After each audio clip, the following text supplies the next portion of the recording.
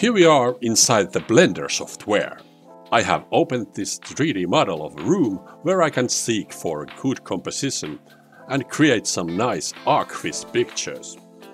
With my hardware it takes about 37 seconds to render one good quality image from this room with Blender's own Cycles rendering engine. But instead of spending time rendering each images individually, wouldn't it be cool if we could rotate and view this model in this quality in real time? I think we are getting close to it.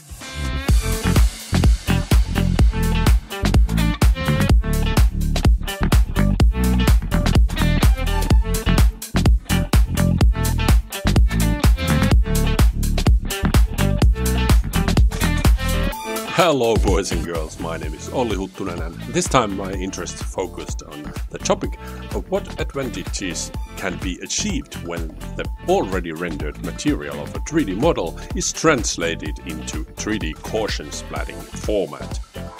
This idea actually arose from a discussion that were written in the comments of my previous videos. So far I have spent time outdoors shooting and scanning 3D models of real-life objects. I was given the idea of what this new technology would look like if it was applied to 3D images produced from Blender or other 3D programs that can use high-quality path tracing rendering technology.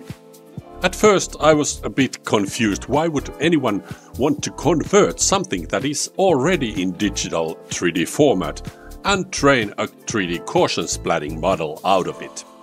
But then I realized that it's all about the calculation speed. One of the biggest advantages of 3D Gaussian splatting is that it can present a very high quality 3D images in real time. So if we do the heavy calculation work carefully and use the time it takes to render the model once, we can probably look at the finished model and run it freely in full quality and make new camera animations from it in real time. At least this was the theory of an idea which I proceed to test. I decided to test two models for this process. The first was this room, the kind of often used in architectural visualizations, and the second was a mock-up model of a soda can that are commonly used in product visualizations. By the way, I used this Blender Kit add-on, which brings a huge library of materials and different kind of models to Blender, and in its easy-to-use menu system I found these suitable models for this experiment. In order to get comprehensive rendering of a 3D model, I decided to approach it in the same way as I would have scanned it in real life with real camera.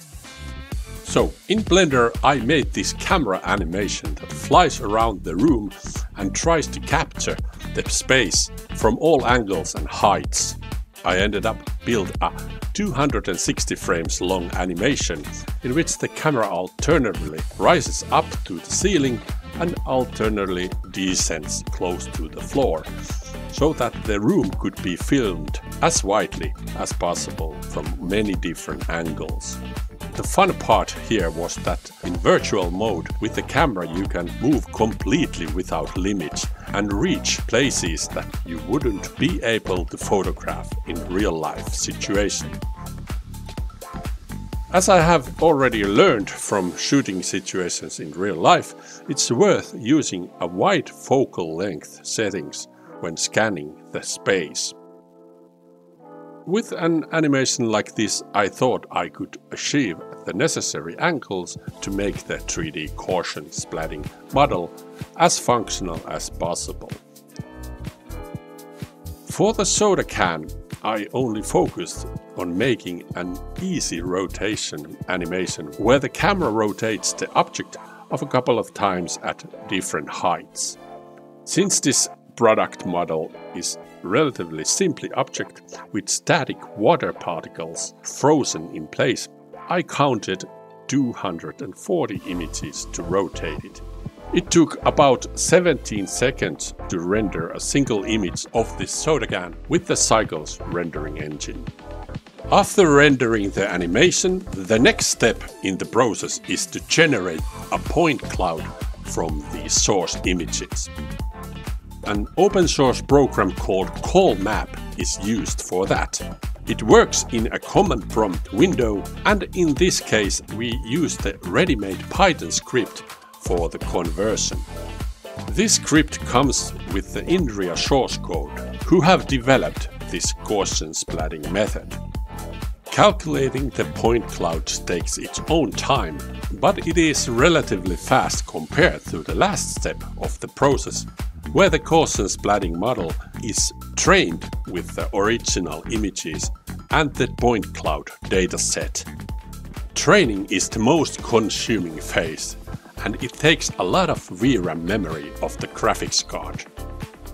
In training, the process builds iterations with a maximum of 30,000 iterations. It is specified in the basic settings that when the calculation reaches 7,000 iterations, the situation is saved, and after that we continue to watch the accuracy of 30,000 iterations. I have many times had to face that the process often crashes because I run out of memory on my graphics card and I can't reach the maximum iterations. But I have noticed that if I even get to 7,000 iterations, the Gaussian splatting model still becomes quite valid and looks really good. So reaching the maximum value is not necessary. It often takes about 25 to 30 minutes to convert the point cloud and train the model. So overall, the calculation of the room model took approximately 3 hours in total, and little less for the soda can, total about 1 hour 45 minutes. So how was the end results? Was it worth all that rendering? Well, yes, I would say that this one looks confusingly good. Here is a screen capture from SIBR Viewer, where the dataset of trained Gaussian splatting model can be watched. Here I'm controlling the camera from the keyboard, and the view is running in real time at 16 frames per second, as shown in this meter. In my opinion, this looks absolutely amazing, and it proves that this theory also works in practice. Of course, there are flaws in this model, and it cannot draw all the textures perfectly, but this is because I didn't manage to get necessary angles from every corner or part of this room model with my scanning animation.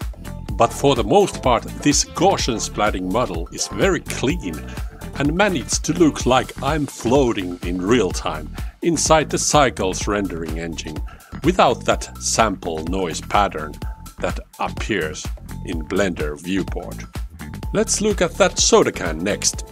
This also feels and looks somehow incredible.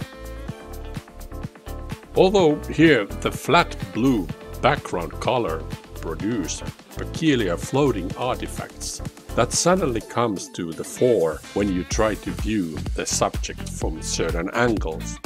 But even so, this is an interesting sample with all these water particles, which I think fits well in this Gaussian theme, because here a static recording is created that represents a frozen moment. All in all, I think there is a lot to digest and think about what this technology could mean in practice, for example for game development. And simply this might be a function that will be integrated into 3D programs in the future, so that with a little pre-calculation we can view the models as high-quality renderings in real time.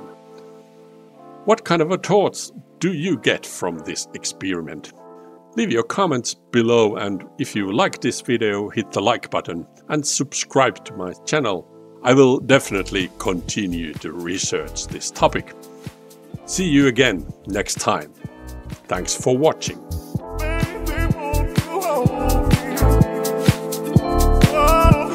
Anybody